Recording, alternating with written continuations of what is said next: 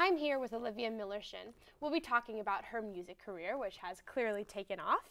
So, Olivia, how did you get started in music?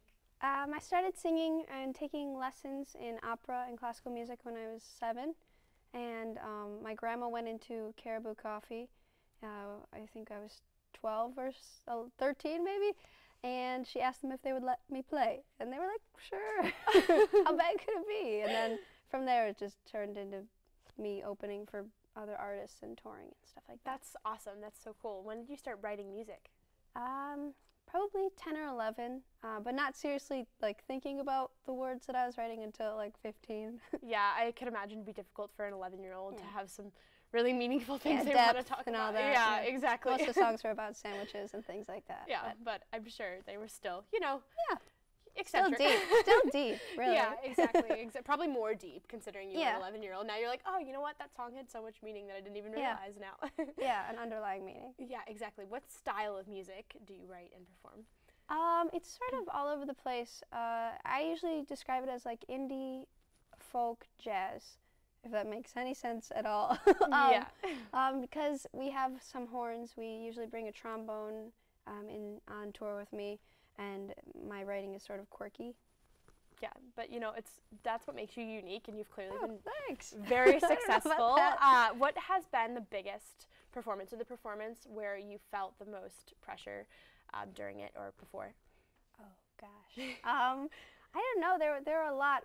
I was telling you before we came on. I was on America's Got Talent, and we performed at Radio City Music Hall. So that was pretty nerve-wracking. Wow. That's incredible. That was absurd. But probably my first tour, I was opening for a guy named Teddy Geiger, who's an incredible songwriter, and I was just like 16-year-old going on tour with these guys. I was like, whoa.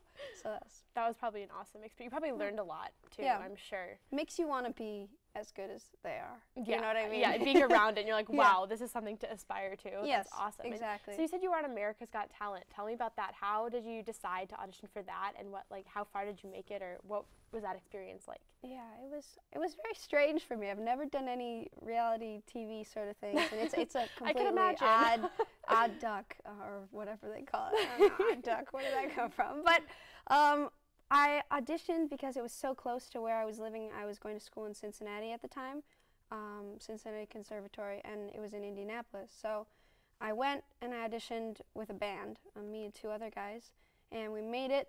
Just kind of a fluke. We were like, okay. So we made it to the quarterfinals before they kicked us off. That's no, still... they didn't kick us off. We resigned. That's what I tell people. Oh, okay, gotcha. Yeah. So did you made it to the quarterfinals, and then you decided that it wasn't something that you guys wanted to do? Or? Oh no, that was a total joke. Oh my gosh! I was like, okay, I was gonna say, I was like, we were done with it by then. Yeah, that's what I thought. I was like, I'd never heard of anyone who's been on America's Got Talent, and just, I'm so sorry. No, don't worry about it. No, stupid thing to say. No. Okay, fine. I told you. Did you meet anyone on America's Got Talent that's been particularly advantageous for your career?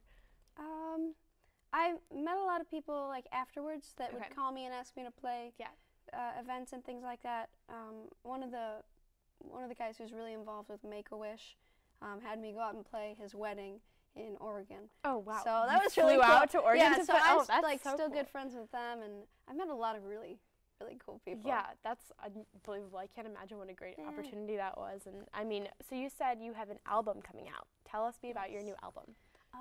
It is coming out in the spring, I think, maybe. Up until now, potentially. Who knows? Up until now, I've always been an indie artist, so like I've controlled everything I post online and wherever I tour to and everything like that. But we're looking to sign with a label for this new record, so I don't really know when it's coming out. I am hoping spring, and it's all done. It's all recorded. It's all recorded now. Yes. So where can we listen to this album if we want it? Can we listen to it yet, or is it still like has not been officially released yet? It's not out yet, but there are live versions of a couple of the songs on my YouTube. Okay, what's your YouTube? I have the toughest name in the world. Okay, it's my name is Olivia Millerschin. Yes. It's spelled like if you had a friend named Miller, it'd be his chin. So just search that into YouTube and you're set. Okay. Yeah. We'll definitely do that. Yeah, it's tough, but yeah. Yeah, well, that's awesome. It was so nice speaking with you. I'm really excited to hear you perform. Thank you. So stay tuned for Olivia's performance.